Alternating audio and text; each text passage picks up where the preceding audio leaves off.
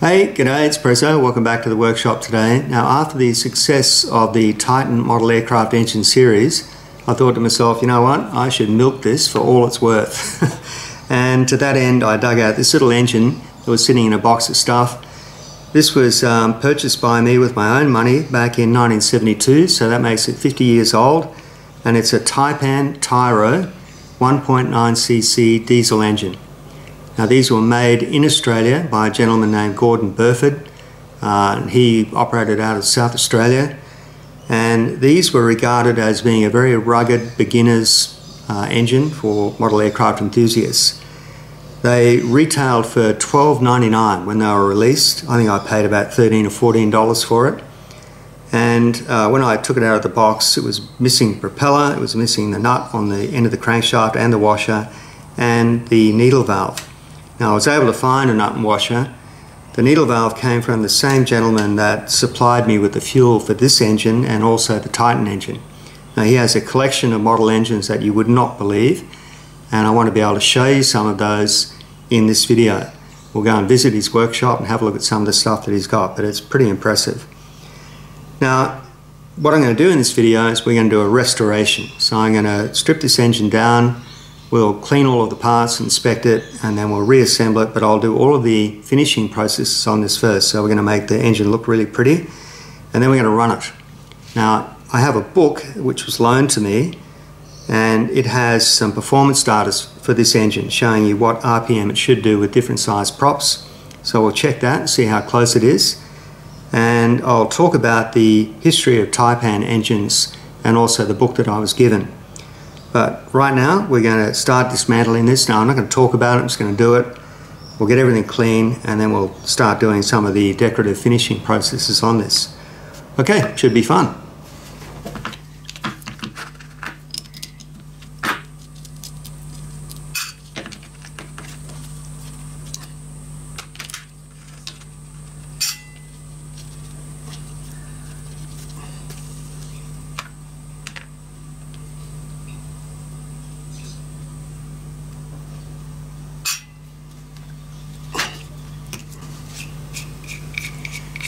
Should all come apart fairly easily because I soaked this in WD-40 for quite a while.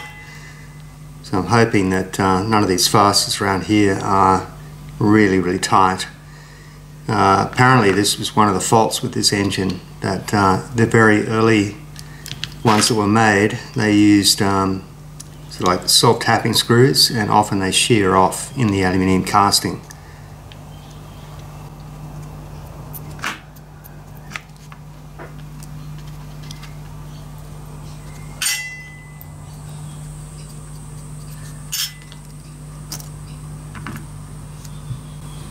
This is a single hole in the spray bar.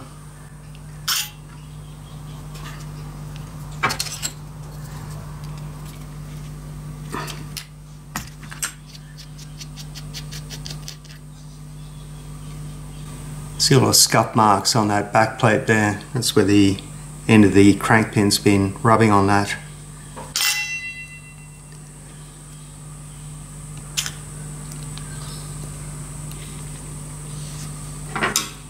These 4 screws down here could be the issue.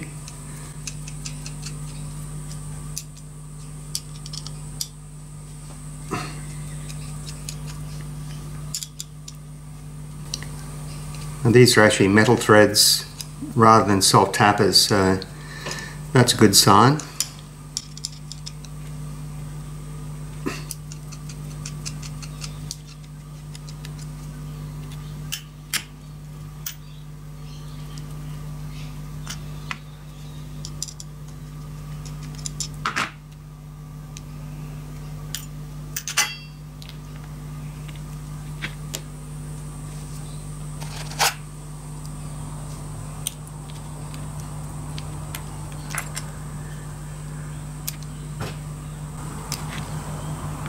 Okay, it's a bit tight.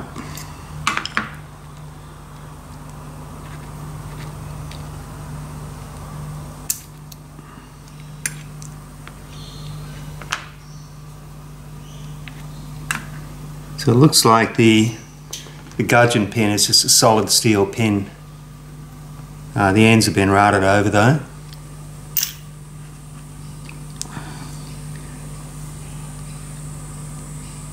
And the connecting rod looks like it's been stamped out of a bit of flat aluminium bar.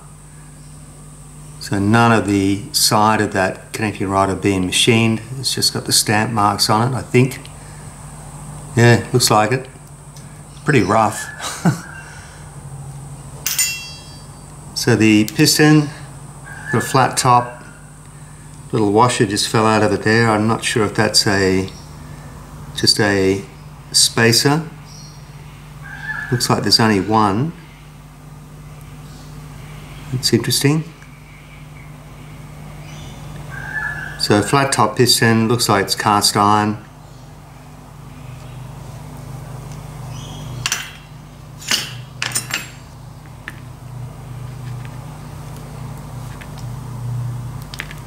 Right, now I'm not sure. I think the prop driver is splined onto the crankshaft, which might mean we need to put this in some sort of a fixture so we can knock the crank pin or the crankshaft out of there. Just had to rest the back of the crankcase on this aluminium block here. If I put it up like that, it's rubbing on the back of this projection here on the top of the crankcase. So I'll rest that over the edge there. Let's see if we can punch that out.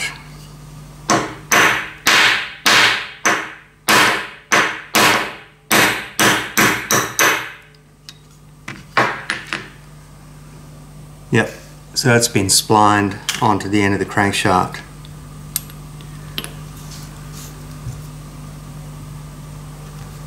The crankshaft still looks really good. It's sort of very smooth and polished where it's been running in the bushes. Looks like there's a bronze bush in this end, and yeah, that bronze bush goes all the way through. And there's the inlet port, just a plain drilled round hole. Alright, so that's it. Basically, they're all the parts. So we're going to get all of these clean now. I'll run these through the ultrasonic, and then I'm going to bead blast this part. We'll have to protect some of these surfaces here and the bronze bush. And there might be a few little nicks and cuts and scratches. There's a bit of damage around here that I'll need to file out. But then we'll bead blast all of that. Anyway, let's get all these through the cleaner now.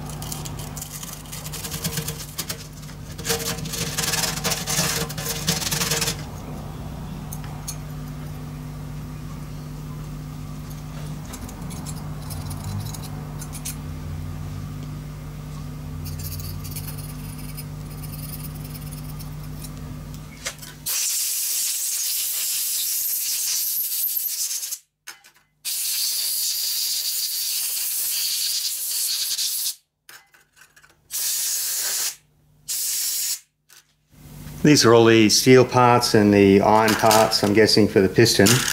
So these have had a preliminary clean. There was a very thin paper gasket around this surface here which clamps down against the top of the crankcase. That will need to be replaced. But what the ultrasonic cleaner does really well is it removes any of that sort of caked on grease and dirt and grime.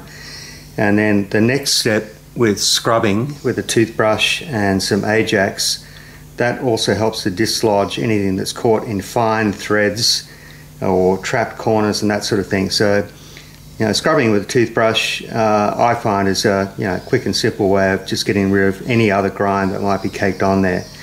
Now, a lot of the staining and discoloration on these parts is probably just very light corrosion. And what I'll do now is I'm just going to keep all of these parts coated with some WD-40 until it all goes back together again, because I don't want these to flash rust now that they've been cleaned. So here are the alloy parts. Once they come out of that ultrasonic cleaner, that's removed any of the loose surface dirt and caked on grease and grime and so on. And then you can get the rest of that in the sink with the toothbrush and the Ajax. And some of the areas, like in the back of the crankcase there, we had to get in that with a little fine wire brush that I've got, which is really good for getting into tight corners. And this surface here where the gasket would have been, some of that area is going to be visible, and I want to get that sort of surface restored back to its original aluminium colour. The bead blaster might do that, but I don't want to get any of the bead blasting material into this cavity in here, so I'll probably block all of that up. I can use blue tack for a lot of these operations to block holes. It's sort of easy to pack in there, and it sort of doesn't get disrupted by the bead blasting. So I'm going to get these ready, and also I'm going to check each casting for any damage. Now, this one's got a little bit of like a nick in that corner there, and I'm going to file that off, and then when it goes in the bead blasting, the process of bead blasting will give everything a uniform finish, and it'll hide any areas that have been filed. So let's do that.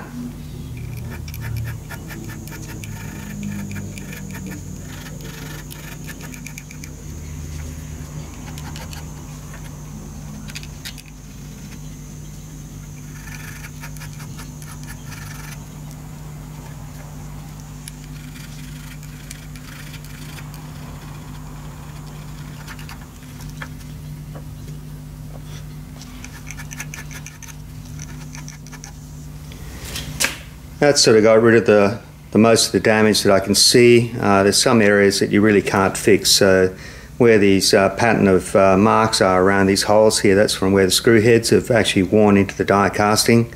So I can't put that metal back, it's just going to have to stay like that. So what I'll do now is I'm going to plug these holes, and then we'll get into the bead blaster.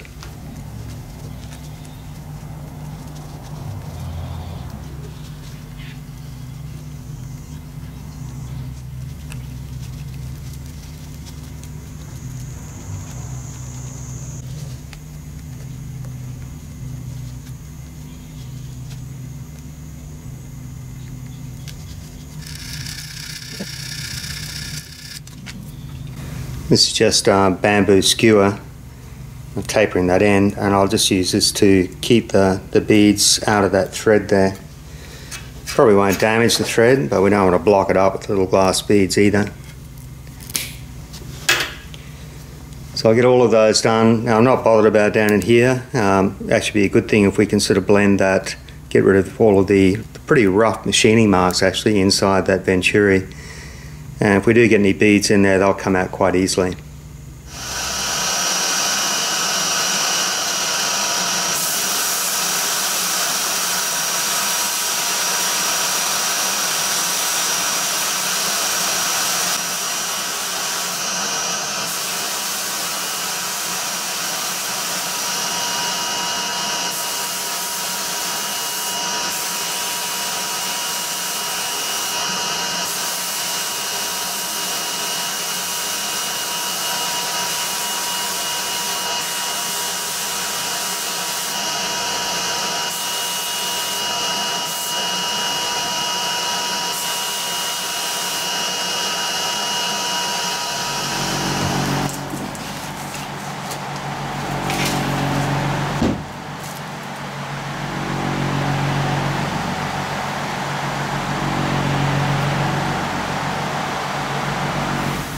The rain is back, but interestingly the glass bead didn't stick to that blue tack. I was almost certain it would just frost over that surface, but it just bounced straight off.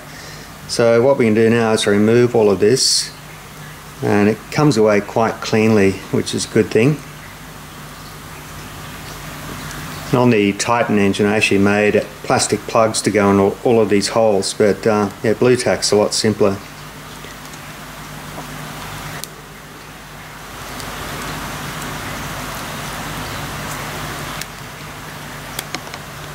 There is a bit of glass bead inside there, that would have come in through the venturi.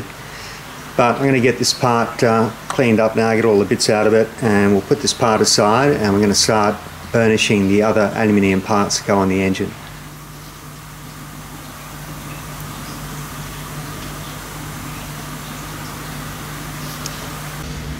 I'm going to clean up this prop driver. This edge here is quite badly damaged. So what I've done is I've pressed it onto the crankshaft and I've put it in a split aluminium bush. And I'm going to set this up in the forejaw and dial it in. And then I can get at all of these surfaces. Some of them just need polishing, but this one here is going to need some burnishing.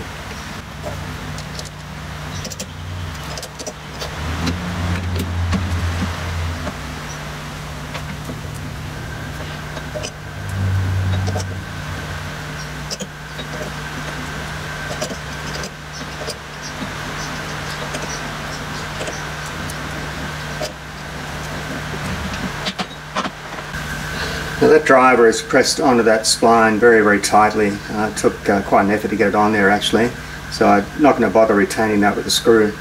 Now, because this is sort of all nicked and damaged, the only way to fix that is either to machine it off, which makes it smaller, or you can try to roll some metal back up onto this top edge here.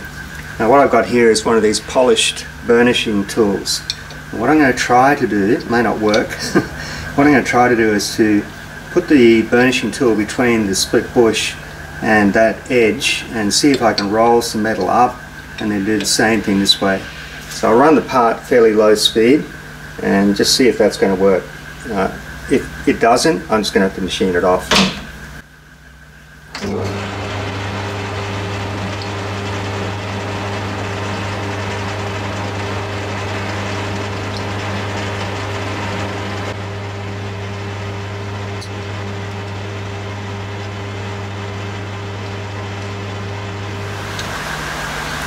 Okay, well that sort of seems to be working. So what we're really trying to do here is to roll some metal and displace it from this end flat surface adjacent to the split bush and from this tapered surface here. We're trying to roll it uphill and progressively push it to where we want it to go. And if we can get enough metal pushed over there, we can just skim it with the lathe tool and that might make it look right. So I'm just going to put some oil on this and I'm going to keep at it and see how we get on.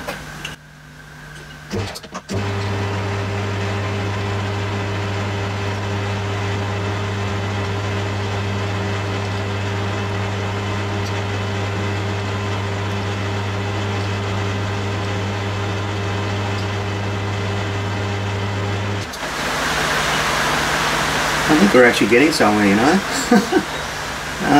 There's a really bad nick there, but the rest of it's starting to look pretty good. So the goal here is so that we don't have to machine too much off. That nick there is probably like about 1/4 of a millimetre deep. And essentially what we're doing here is similar to what you do when you're knurling. So knurling isn't a cutting process, knurling is actually displacing metal and pushing it from one place to another. So if we can get enough material to sort of flow back uphill and fill in these nicks, there'll be less to do with the tool. I'll give it a bit more and then we'll start doing some polishing on this part. Okay, I reckon I've done that. It's a little bit gnarly, but I think we can polish that out. But I've been able to avoid, removing a lot of metal off there and, dimensionally changing the shape of the part. So there's like a bad little burr there, so I'm just going to touch that up with a fine file and then we'll just use some emery cloth.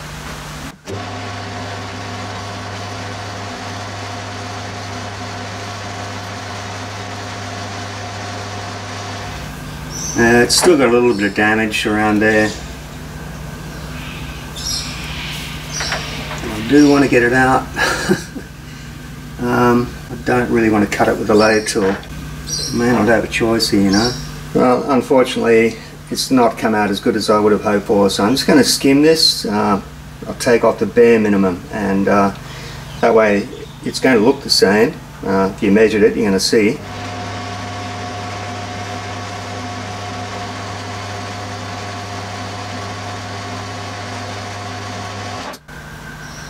Okay, that's got it.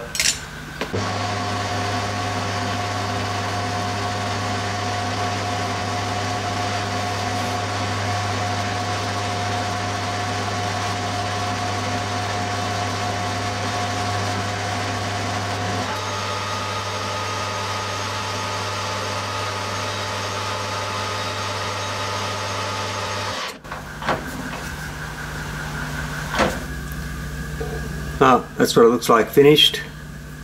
Pretty happy with that.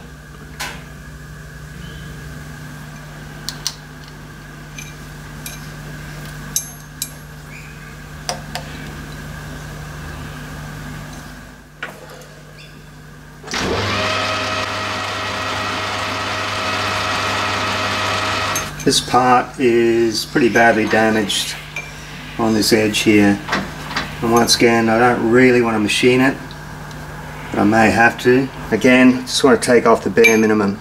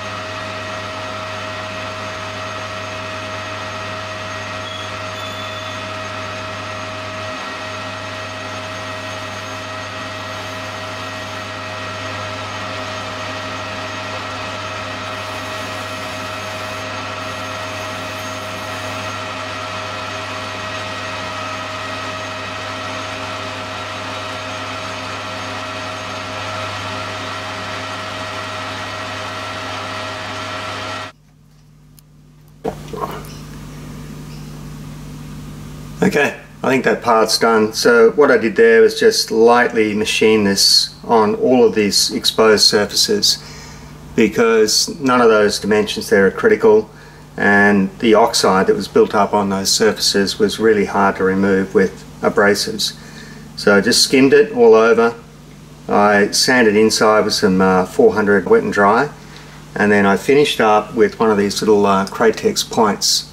Now these are quite rigid and tough, and they abrade those surfaces quite easily. So that allowed me to get right across the face of that recess and along the inside as well. It's time to make the spinner. Now this is a piece of aluminium stock that I've turned. It's the correct diameter and the correct length for the profile of the spinner that I've chosen. And the back of it's threaded 3/16 BSF, and this is the stud from the original Taipan engine. So it's just held in a ER32 collet, and we can wind the stock onto that to hold it while we do this process.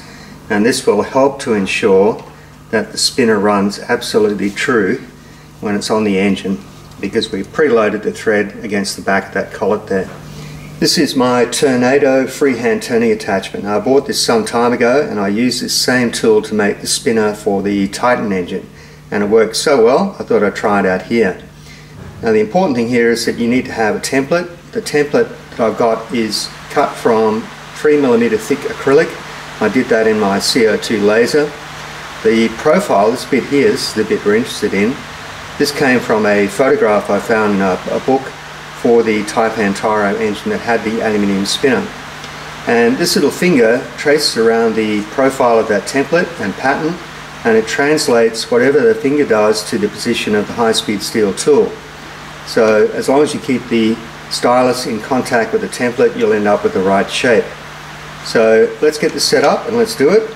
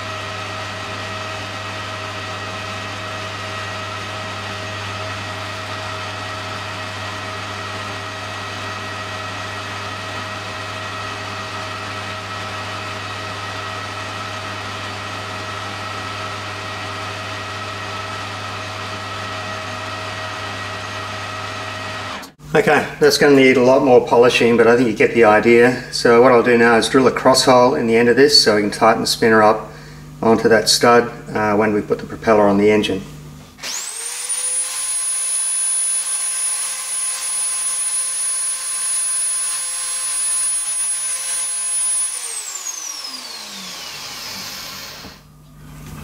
Okay, that's my centre, so I just used a edge finder to touch off on the end of the spinner, and according to my drawing it's 5.14 from the very end of the spinner to the centre of a 2mm hole.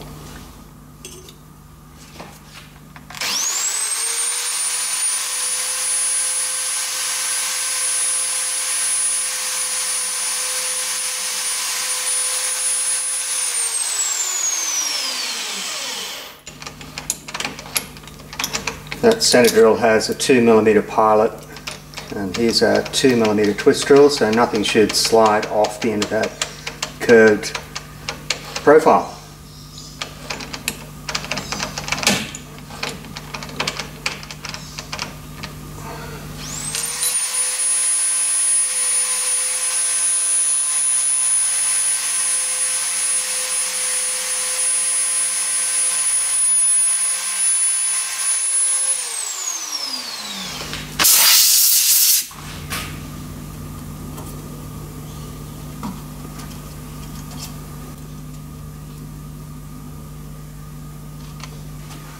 Okay, that bit's done. I think that's going to look a lot better than that hex nut washer, and this will get anodised later. So this is Colin Maybury, and we're here in his workshop today. Now Colin helped me out with fuel for the Titan engine and also the Taipan engine, and I just asked him to get out some engines that he would find interesting or that you might find interesting. So what's your oldest engine, Colin? Would be the Olsen here, which is mid-30s. Right. It would have been used to fly the duration models of the day, probably around about 6.5cc. And where did you get this one? This came to me from an old fellow from Toowoomba. Okay.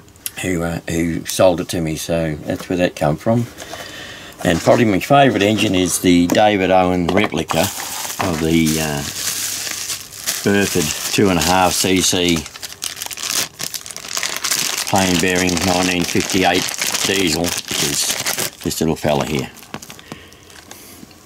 Did you restore this one, or no? That's brand new. That's how. Oh, it's never run. No. He got his anodising done in Western Australia for this. Okay. Boxes come from England. Cool. And he redone about 200 of these to fit in with the Burford advent in the Australian Nationals. And you've been flying model aircraft all your life, is that right? 60 odd years I've been at this game. Yeah, and you obviously love it. Yes, always. But yeah, no, I just like to keep it alive. You know, people talking about all this stuff I collect, but then again, I send a lot of stuff to modelers all around the world who advertise on flying sites. You're looking for a con or looking for a specific part of a motor, and most times I'll have it here somewhere. Okay. And I send a lot of stuff to people to help rebuild motors and all that sort of stuff. Well, thank you so much for showing us around, and thanks for the help you've given me too. I really appreciate it. Welcome. This is just one small corner of Colin's workshop, and these are all model aircraft engines, and down here these are all plans for model aircraft. So if you're into model aircraft, it's an absolute treasure trove. This is the book that I borrowed from Colin Maybury when I was doing the rebuild on the Taipan Tyro engine. And this documents the entire history of engines built by Gordon Burford. Now, Gordon made his first engine back in 1946. I believe that the first one was this one here, the GB1, closely followed by the GB2. And these were basically built in his backyard, in his garage. And some of the very early production engines were made in batches of 100, and he and a friend assembled these on the kitchen table. But the range of engines that he produced over the years was pretty astounding, really.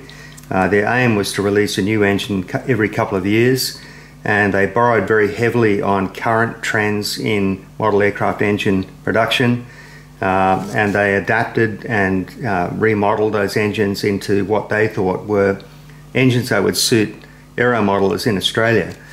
And this is the one that we're working on. This is the Taipan Tyro, and it's got some interesting data there about the engine. This is the connecting rod, and yes, it is stamped. This photograph shows that very clearly. There's some performance data here. I'm hoping to use this when we test the engine to see if we're getting the same RPM for the same size prop. This is the other engine that I bought.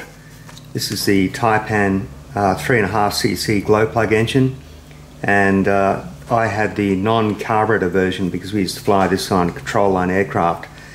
And at the time, this was a bit of an innovation. This is a silencer. It's got a flow-through port in the center, which allegedly increased the performance slightly. And there was a bleed off here for pressure to pressurize the fuel tank.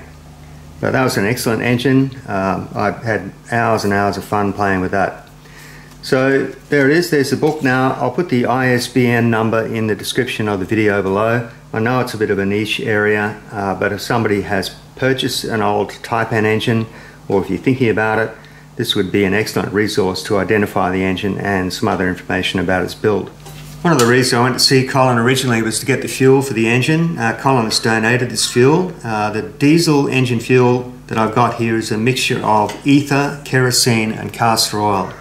Now the castor oil and the kerosene is easy to get, the ether not so easy, although you can buy it. I checked, there was an online store close to where I live, but you had to buy 5 litres at a time and they won't send it through the mail. So this little bottle here is more than enough. That's about half full. That's going to be plenty for what we're doing. Now Colin also supplied these 3 propellers. Now this white nylon propeller here is the original Taipan Tyro propeller that was supplied with the engine back in the day. In fact, all 3 of these propellers say Taipan Australia in the hub, but it's the white one that was supplied with the engine. Now this little fuel tank here, this was sold by a company called Aeroflight. These are made of tin plate, which is just a very thin sheet of steel with a tin coating on the outside. It's very easy to cut and form and solder. In fact, I used to make my own tanks with scraps of tin plate that I got from my metalwork shop teacher at school. So that little tank there is big enough for the job. The other thing we're going to do later, not in this episode, but in the next episode, we're going to work on this cylinder cooling fin assembly. This is not really the cylinder head, it's just like a jacket that screws onto the cylinder liner to dissipate heat. This one's going to be a real challenge because it's quite heavily oxidized and there's a dent right on that sharp corner there. So I don't want to machine a lot off this. We're going to try and form that metal back to where it came from and just very, very lightly skim it or sand it to get rid of the oxide, but getting inside the fins there is going to be a bit of a challenge. So once we get all that cleaned up, we're going to do the anodizing and then we're going to reassemble the engine and we're going to test it. Okay, that's the end of today's episode. I invite you to come back next time and see the engine run, and I'm sure it will run. There's nothing broken or damaged and there's plenty of compression in that engine, so I'm absolutely certain it will run. And then after that, we're not doing model engines anymore. I've got another project, I've got all the parts up here actually, and they've been sitting there for about the last 8 months waiting for me to get around to doing it. But it's absolutely nothing to do with model engines, but I'm sure you'll find it interesting nonetheless. So that's sort of where we're headed. Model engine project next, then the mystery project, and I've got a couple of how-to videos that I want to show you. But for now, thanks for watching, and see you on the next episode. It's Presso out. Cheers.